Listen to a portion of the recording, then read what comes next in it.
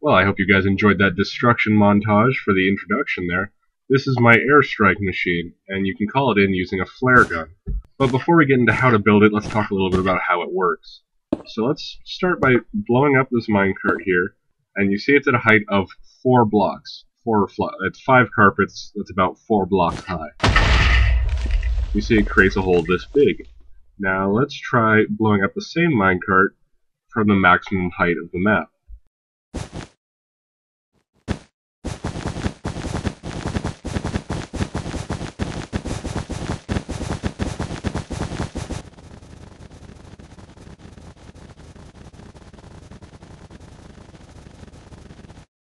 So here we are up here.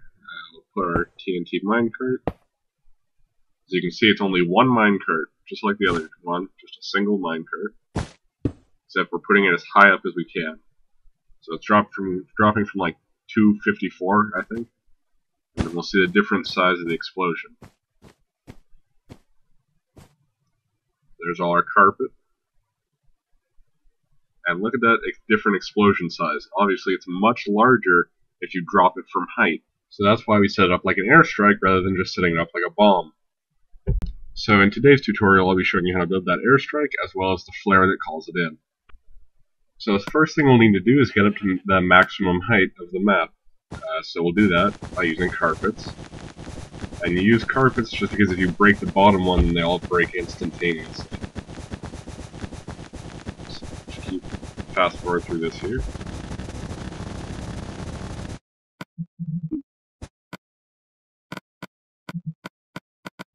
So once you get up to maximum height, you want to break a few of the carpets, just 1 or 2, and then you want to put a piece of obsidian or any other, you can use bedrock, I use obsidian just because it's darker and you won't see it against the night sky, and put a torch on top of it with pistons surrounding the torch. So when the torch turns off, the pistons will turn off as well. Or if you prefer, what we'll probably do later is we'll connect them with a line of redstone. Just so you can see how it works, I'm putting the pistons directly next to it. Then beneath that, put a piece of wool with another torch. Actually, we're going to do this a little differently. So, put wool surrounding that piece of obsidian that has a torch on it. So we're going to put a line of redstone going up to turn that torch off. And we need to put that redstone going over the wool. And the reason we do that is because we want to actually burn this wool from the ground, and that's how the flare works. It burns up the wool and breaks the redstone, and the redstone, when it's broken, it no longer disables the torch, and then all the pistons push. So you'll see how, if that doesn't make sense, you'll see it in the video. But basically what we want to do is create a big upside-down dome shape, just kind of to catch fire.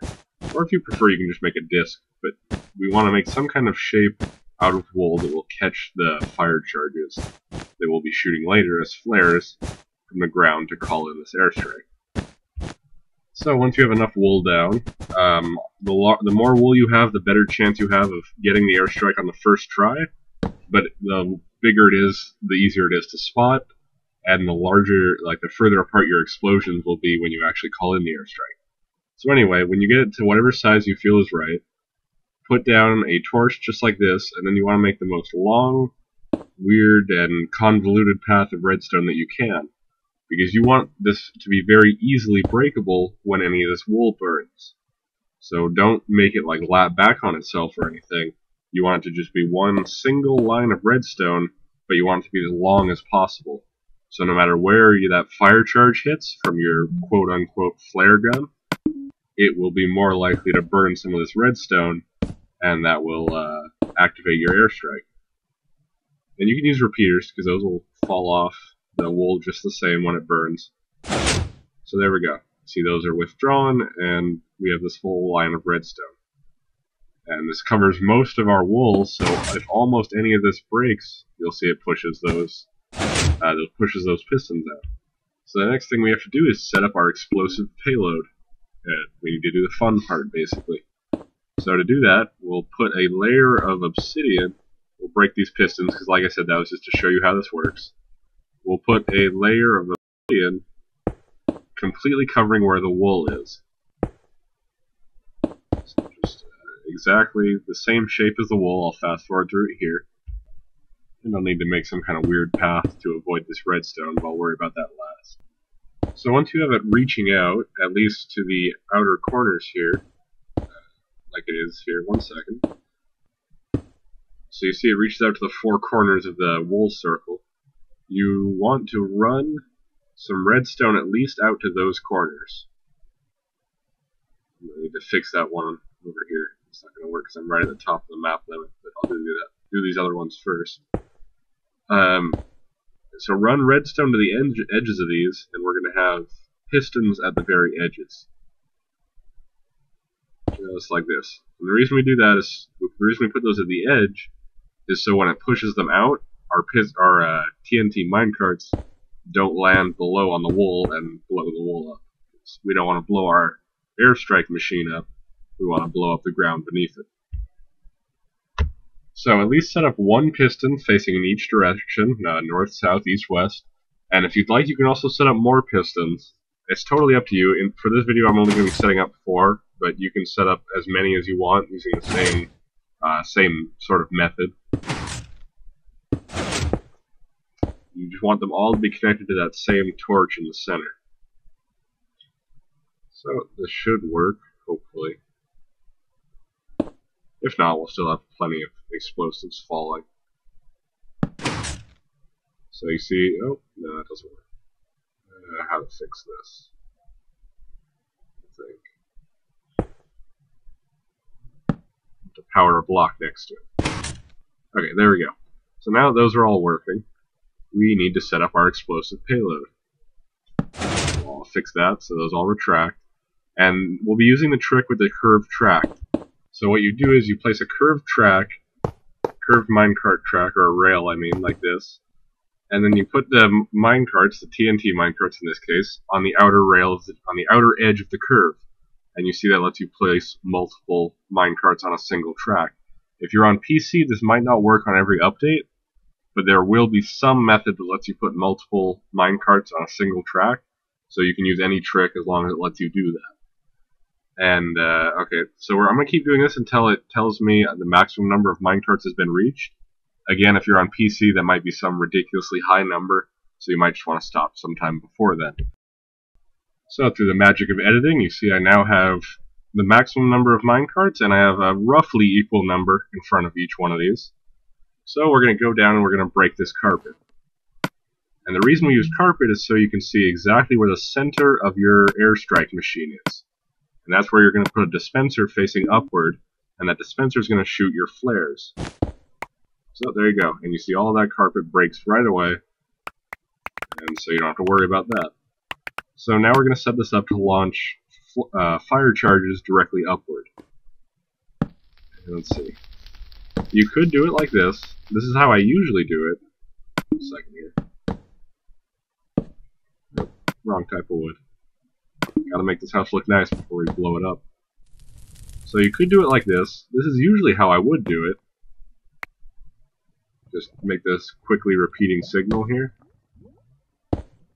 But it's actually been going too fast for me. It goes so fast it doesn't let them out in time. So I'm going to be using I'm going to be using the design that shorts out the redstone, because that for some reason that shoots a little slower, and that works when this one is going too fast. You see, even if I try to slow it down with a repeater, for some reason it still just goes too fast. but that'll probably work for you. The design I just showed, this design right here, this is the easiest one, but if it doesn't work for you, Anyway, to make the other design, put a torch on a block with a block above the torch, and then a redstone next to that block. And you'll see that goes a little slower, and that'll be just the right speed to let us shoot off some flares. So once you have that all set up, go ahead and fill your dispenser with fire charges.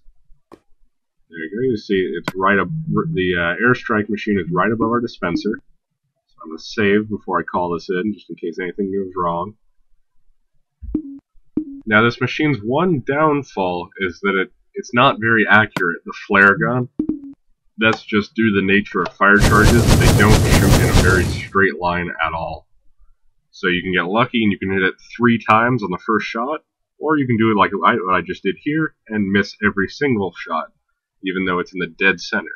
So there's nothing to do about that. You could make a slime block sort of missile machine type thing to go up and activate it, but that's much slower. You're better off just using this flare gun and shooting, being patient, and shooting it a few times. And if it's nighttime, you can see much more clearly. You see that single flame burning up there? That's all we need. Any second, it'll be dropping the payload to blow this little house up. There it is. And you can see very quickly it vaporizes this whole house. There's explosions everywhere. And this is especially nice for console edition, where there's a limitation on how many TNT you can use, but for some reason that limit doesn't seem to apply to TNT minecarts. But obviously, even on PC edition, who doesn't love blowing stuff up? If you enjoyed the video, please leave a like, and if you'd like to see more tutorials every Wednesday and Sunday, please subscribe. I also do mini build Mondays. Thank you for watching, I hope you enjoyed, and I hope you can use this to defeat all of your enemies.